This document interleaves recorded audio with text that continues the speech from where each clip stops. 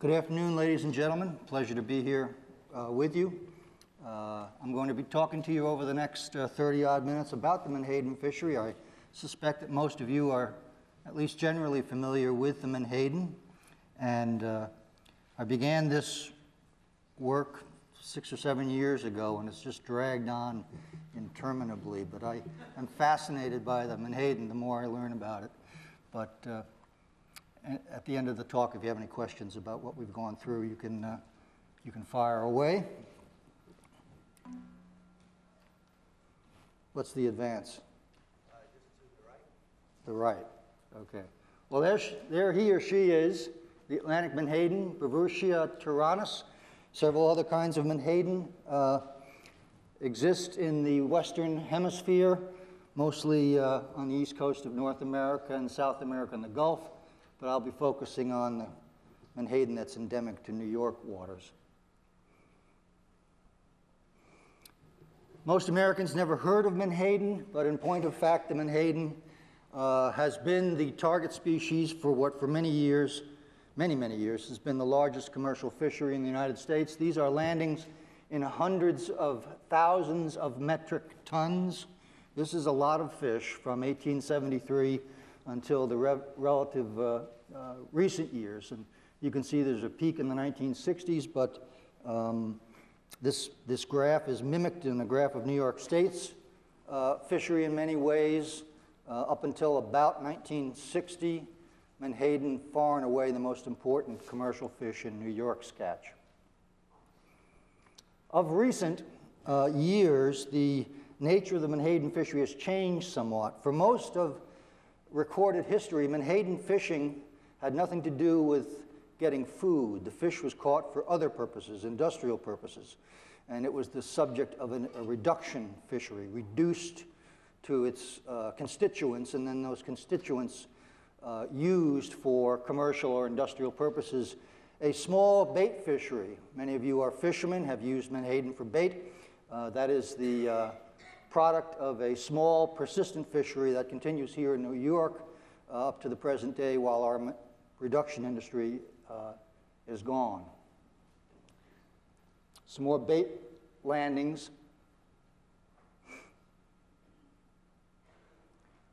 Just a little bit about the Menhaden. It's found up and down the East Coast. It's migratory. It's not a big fish. It spawns year-round, depending on where you are. Winters off North Carolina, comes up this way in late April or early May and leaves usually by November. It's a major forage species. Its ecosystem value is very, very high, and this plays in very significantly to some of the recent management actions taken with respect to conserving Menhaden. And there's a single stock along the U.S. East Coast. The fishery has seen an evolution from pre-colonial days to the present. And we'll go through these different stages. The Native American use of Menhaden, a post-colonial beach seining era, and then the fishery moved offshore, initially with sail and then steam, and finally gasoline and diesel-powered purse seiners. And all along, as I've indicated, there was a processing aspect to this fishery that makes of it an industrial fishery, not really a food fishery, though the early Long Island fishermen ate Menhaden regularly. How many people in this room have ever had a Menhaden? Please stand. My graduate student, Carolyn Hall, when we first began this a good number of years ago, I made a deal with her. I said, when I finally publish this work, you and I are going to have a Menhaden dinner. She has now moved back to Brooklyn, and I'm not sure I'm going to be able to find her if I ever finish. Native American use of Menhaden. You've all heard the legend of Squanto, the Native American who came out of the cold, chilly forests at Plymouth Rock and taught the Mayflower folks how to plant corn to fertilize their crops. This is probably an apocryphal story. If you look into the literature of how Native Americans on the east coast of North America did their farming, they made very little, apparently, use of fertilizer. They had a crop rotation, they had a field rotation, but they did not regularly fertilize. Where did Squanto get the idea of fertilizing fields with fish? probably not Menhaden, probably alewife. Well, it turns out that before he met the people at Plymouth Rock, Squanto had been kidnapped. He had been kidnapped and brought back to Europe and spent some time in the Mallorcas. He spent some time in Britain, and he finally escaped and took a boat to, of all places, Newfoundland. In all three of those places, they use fish as fertilizer. So when he came out of the woods, suggesting to the pilgrims that they fertilize with fish, not necessarily reflective of a standing Native American practice, probably unique to Squanto. Native Americans fished primarily in streams, narrow, shallow streams with weirs. Weirs that were either rock or brush, and that trapped fish coming down either with the tide or with the flow of the stream. Menhaden typically don't go very far up into these shallow coastal streams, and it's unlikely that most Native American fishers had the ability to catch Menhaden regularly in any large numbers for use as fertilizer. However, there was no doubt that sometime after the Revolution, Long Islanders began to fish specifically for Menhaden for use as farm fertilizer. Prior to that, small amounts of the fish were used as bait and food and fertilizer in New England. Our soils here on Long Island were richer than New England, and the need for fertilizer in New England preceded the need here. Their soils are even worse than ours were. They've been harvested for bait and food on Long Island for a long time. The bait was used primarily in the line fisheries for certain fish and in the pot fisheries for lobsters. There's no documented use of Menhaden fertilizer on Long Island until after the Revolution. Long Islanders used very little fertilizer before the Revolution of any sort. Usually what they did use was farmyard manure. Long Island soils, however, and this is true of the entire East Coast, were becoming impoverished by the late 18th century, and the farmers were looking to do something about that. They were looking for fertilizers. Where did the practice of seining for Menhaden, which became a very big deal on Long Island, actually begin? From what I've been able to piece together, it probably began as a derivative of an earlier fishery, a fishery beach seining for porpoises, the harbor porpoise, which once used to be much more numerous in our local waters than it is now. And the colonial farmers, pre-colonial farmers, would seine them. How would they seine them? They would lay a big line of net out parallel to the shore, 100 yards, 150 yards. Porpoises would swim by, usually chasing Menhaden. When they got in the middle of that run of the net, a crew behind them and a crew in front of them would run out with boats trailing other pieces of net. They'd tie the net together. They had enclosed the porpoises in a rectangle of net, and they pull it all into shore. The porpoises were chasing the Menhaden. The Menhaden would go right through the net because the mesh on the porpoise net was huge. Eventually, porpoise numbers began to drop because of the reduction of the harvest. Porpoises can't take a lot of fishing. But the Menhaden were still there. And I believe what happened was when they got tired of waiting around for the porpoises to show up after the Revolution, and they needed some fertilizer because the soils were getting depleted, they turned to the Menhaden here on Long Island. There's the porpoise that they were looking for, the little harbor porpoise. So they were used for fertilizer as well, porpoises? Porpoises were used mainly for leather, for food, and most particularly for their jaw oil. The oil of the lower jaw of the porpoise lubricated many fine pieces of machinery in the 18th century, including fine watches. It was the best lubricating oil available at that period of time. Eventually on Long Island, the pursuit of Menhaden with beach seining got very organized. Fisher farming groups would form gangs or companies, 10 to 20 men in a company. You bought in, cost you $1,000, which was a lot of money back then, to buy in for a full share in a gang. The nets were immense.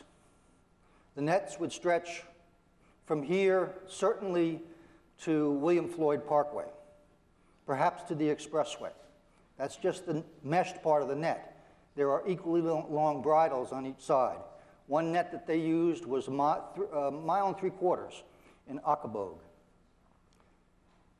The companies used scows to deploy the net. They lived on a weekly basis in a seaside, rough-hewn fish house. I'll tell you about the horses in a bit. And they gave themselves kind of interesting names. They were the Weedles, the Coots, the Mudfudgeons. Down in Town Harbor in South Hold, there were the Coots. So these were fairly young men, and they had time on their hands waiting for the Menhaden to show up, so they came up with these interesting names. There they are drawing the seine. So they see a school of Menhaden. And at the time, and this was beginning in about 1790 through about 1860, 1870, many of the promontories on Long Island's coastal shoreline had large poles stuck up, because if they saw a real big school of Menhaden, there weren't enough of them on duty to go get it, and they had to alert the farmers to get down to the shore and help them. So they'd run up a peach basket or a tin pail or some ladies' bloomers up onto the pole, and that would be the sign to gather by the beach because a big school was coming in.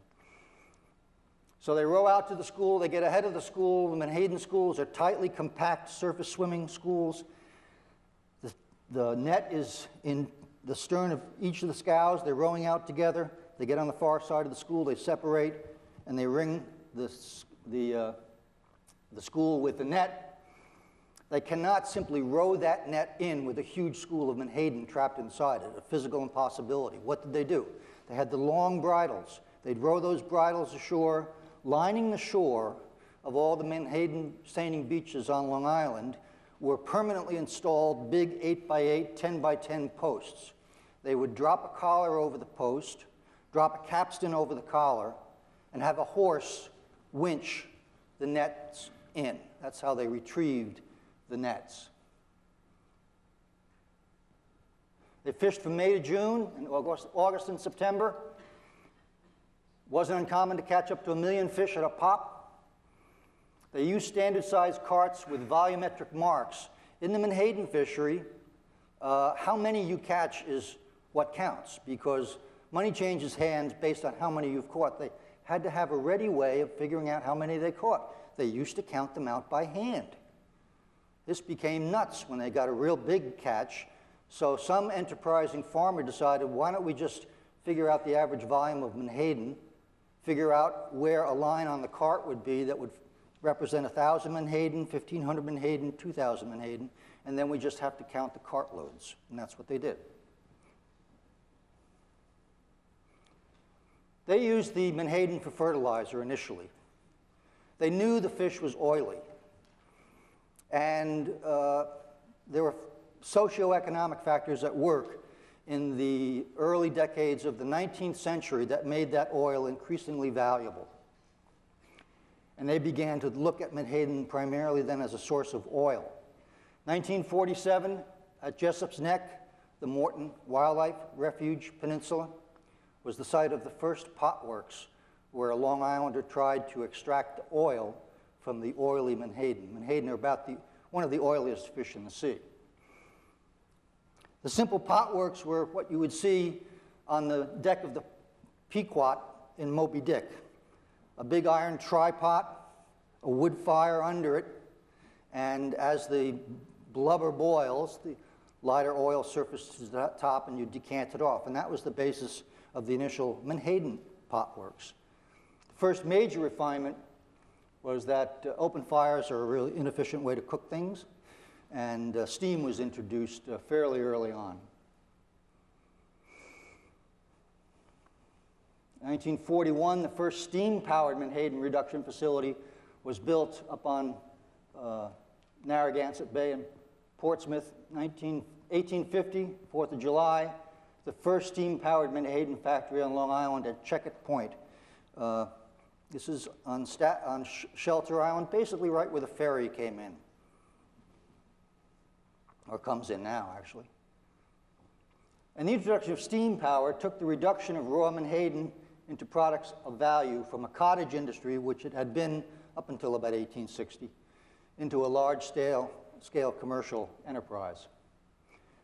And there are a number of things happening in the middle decades of the 19th century that propelled this industry into a very, very significant part of the coastal economy here in New York and elsewhere. First was the industrialization, and the Civil War drove up the demand for oil, any kind of oil, and the price for oil was high. Secondly, the source of, historically, most of the country's oil, the whaling industry, was in decline. The American farmers who were looking to supplement the fertility of their soils for a relatively brief period of time turned to Peruvian guano, bird guano, imported beginning in about 1840 into the United States and 1848 here in New York. But that supply was A, expensive, and B, once it was nationalized by the Peruvian government, quite irregular. And Millard Fillmore, the president in 1850, was petitioned by the American farmers to do something about this, and he actually mentioned bird guano in his State of the State address. The only time I think that has happened. And then lastly, the final factor and the most important factor that made it all possible is that a beach seine fishery is inherently limited. I don't care how big your net is, you ultimately can only catch fish that were within a certain distance of shore. Most of the fish didn't come that close to shore.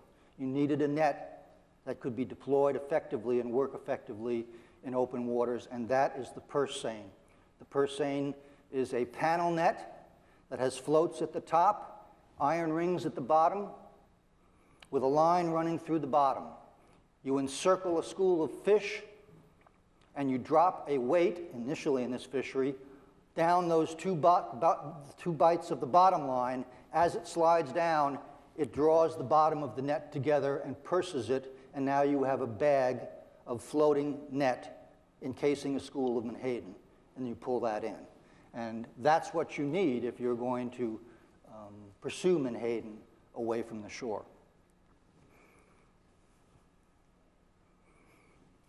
So, the Menhaden fishery goes to sea. Beach seines are inadequate. The fishery moves offshore. What do you need? You need a 5 to 15 ton sloop. It's 1860, 1870. You need 2 seine boats. You need a striker boat and 1 or 2 carryaways. Carryaways are the boats that are designed to take the fish from the net back to the factory.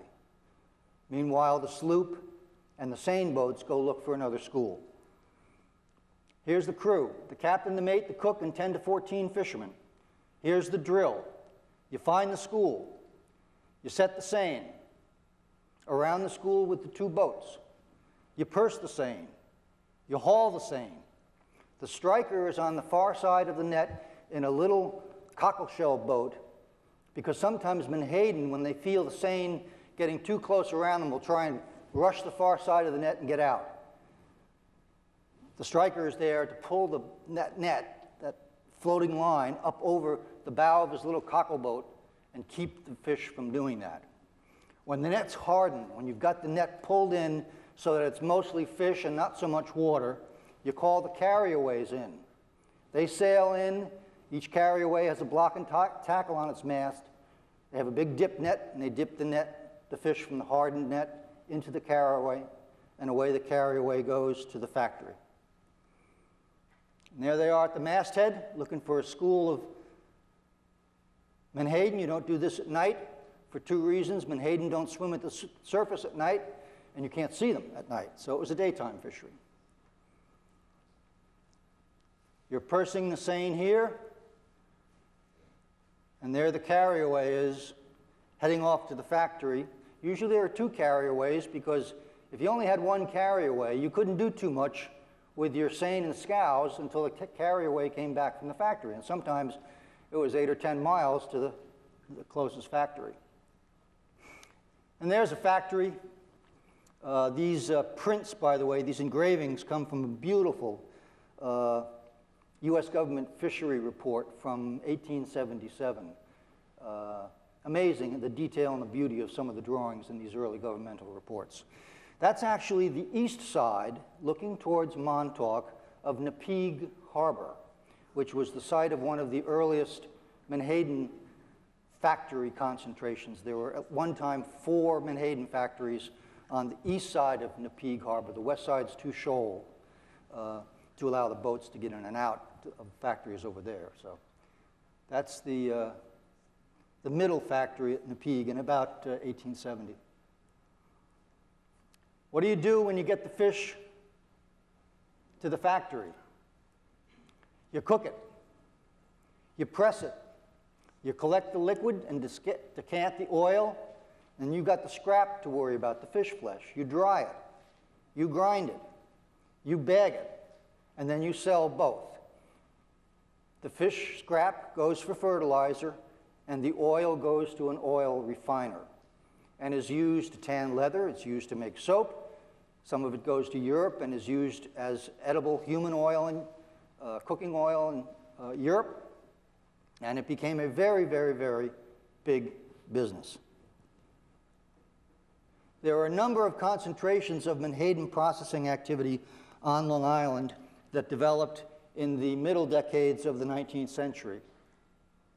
Barren Island, furthest west, we know it today as Floyd Bennett Field. The Sayville area in Fire Island, initially on the north side of the bay with small pot works, but it's a long way up from the fishing grounds just outside the inlets or just inside the inlets up to the North Shore, and eventually the factories in Patchogue moved down to the beach, to Fire Island. The Peconic Bays, generally that indented shoreline of the Peconic Bays, lots of areas to set up a factory. Shelter Island, and then lastly, and most importantly, Nepegue Harbor and Promised Land on the South Fork, east of Amagansett. There's a plot of the number of such plants in New York, and you see it comes to a peak in the 1870s, and then there was this tremendous expansion, but it overheated. There was a market for oil, but not that great of a market, and the factories began to, in essence, gobble each other up, with the less productive being absorbed by the more productive factories. And eventually, and we'll get into this a little bit, we came to a situation, and really there was only one factory in New York. That factory operated at Promised Land from 1933 to 1968. The Menhaden fishery at sea began in the waning days of the age of sail. The sailboats were quickly supplanted by steamers. 1869, steamers were first used to tow the carryaways back to the plant. You don't have to worry about the wind. Steamers are great in that way. And then somebody got the bright idea to build a steamer that could carry the fish itself. You didn't need the carryaways at all. And so the steamers entered the fishery in about 1872. There's a typical steamer, distinctive, kind of a rakish-looking boat. A Menhaden steamer is, high bow, kind of low in the midships, engine in the stern, tall pilot house, big tall mast with a crow's nest usually at the top so you can get up high off the water and look for those schools, and then a block and tackle boom situation to take the fish out of the hardened net and dump it into your hold in the midships. And that's the kind of design of steamers that has been in place since the very get-go. Impact of steamers. If you have a big factory, you're entering, this is a big industry now. This is not a mom and pop operation. You need regular supply. Steamer can give you a regular supply of fish. Fishermen used to own the sloops and the carryaways. Fishermen didn't have enough money to own a steamer. Only the factory owners, who were businessmen, owned the steamers. And so the vertical integration of this industry began with the steamers and the cost of the steamers. A steamer could cost as much or more than a small factory. Not enough factories could really afford a steamer, and so the number of factories began to decline, and there's some typical statistics showing that by 1895, there's only 7 factories left in New York. 1897, some Brits came across. They had a patent on an Irish fish processing system that they were going to introduce into the lucrative Menhaden fishery on the East Coast. They felt quite confident that this mechanized approach to catching, and particularly reducing Menhaden, was something that the American factory owners could not compete with. The American owners got together. They sent one of their own over to England to look at the system. That man came back and he said, "Fellas, the handwriting is on the wall." And by 1898, this syndicate had bought up virtually all of the factories reducing Menhaden north of Delaware.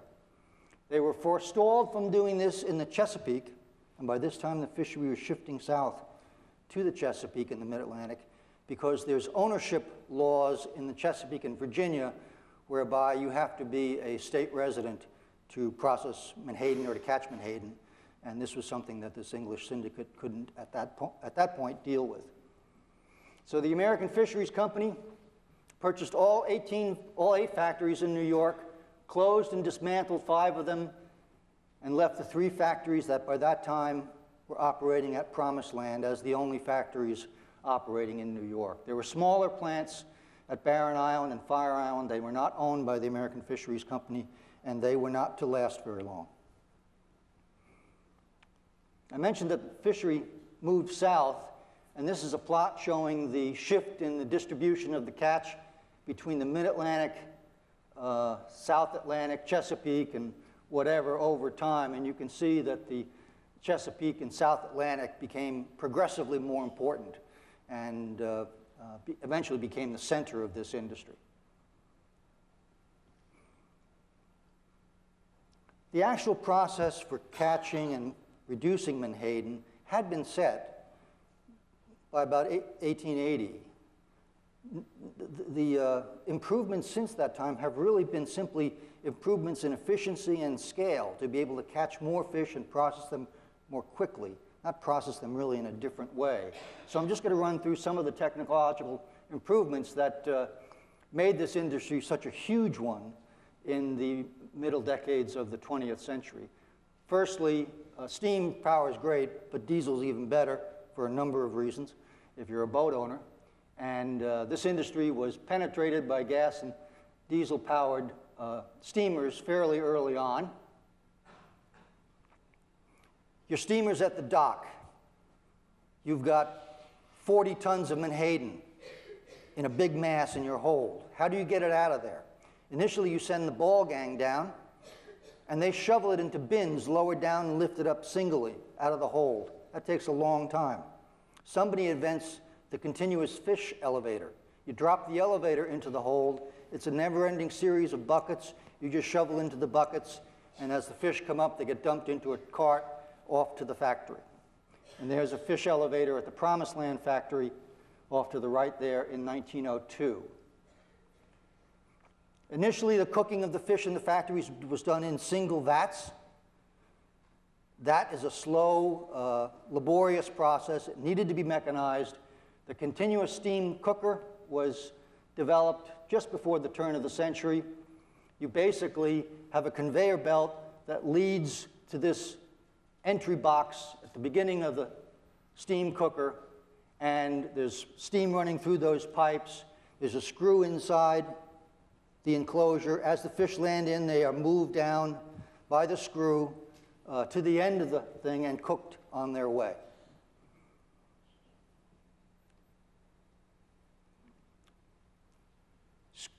Continuous screw press is basically the same thing. You come out of the cooker, you're on a conveyor belt, you're dropped into the bin of the screw press, another screw, but the diameter of the tube that it's inside of is getting narrower as it approaches the end, and this increases the pressure on the fish flesh and squeezes the oil out of it.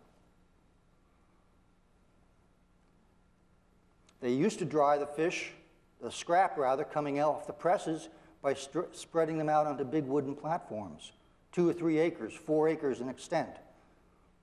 It's an iffy process. If it rains, it smells, there's got to be a better way. The better way are these automatic forced hot air dryers that were introduced into the industry before 1910. There's a small one at the Promised Land factories, which were the largest factories in the United States, largest fish processing facility in the world. They were that big. There's a man standing back there, and there were 6 of them at each of the 3 factories. Tremendous, huge capacity dryers. Pulling the net up by hand is not for the faint of heart. There's got to be a better way than to pull this net up by hand.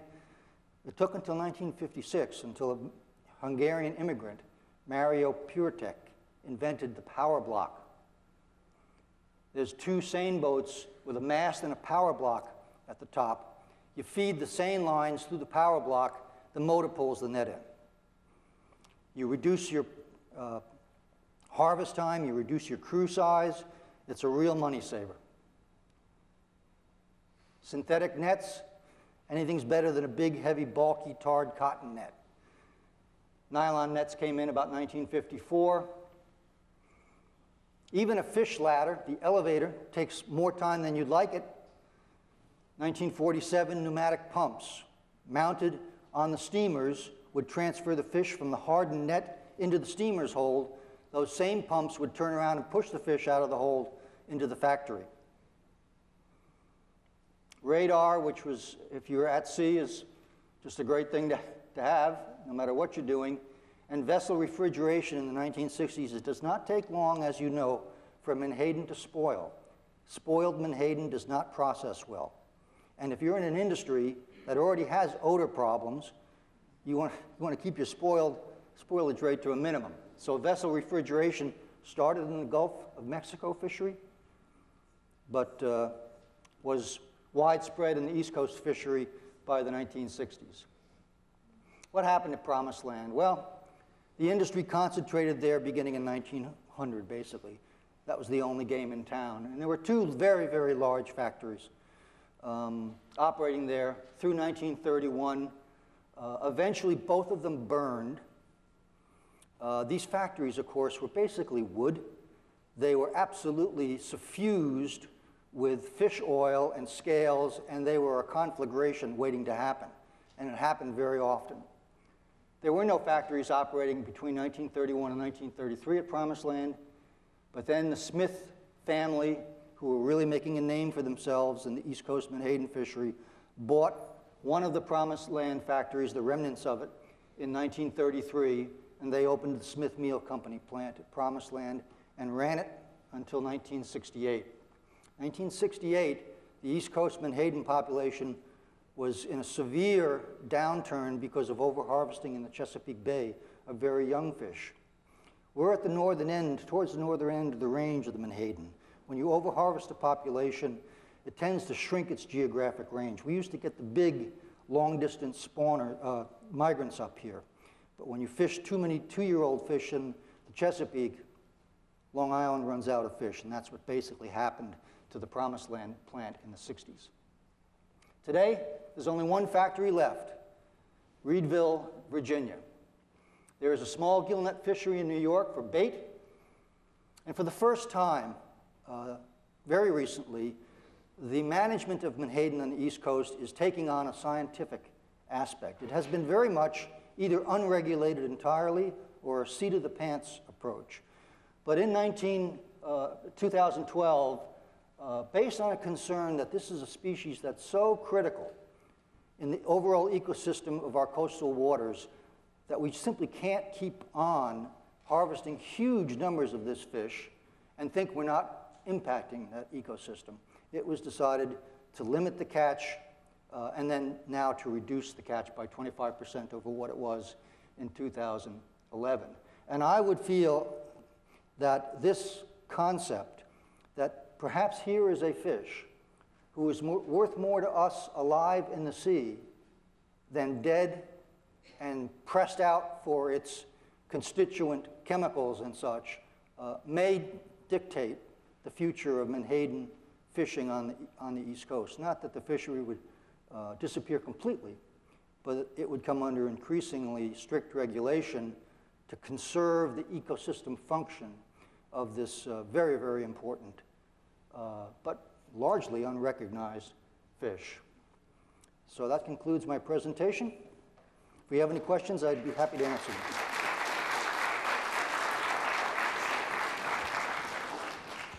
If you would use the aisle mic. One question. What is Menhaden, the remaining fishery today? What is it used for?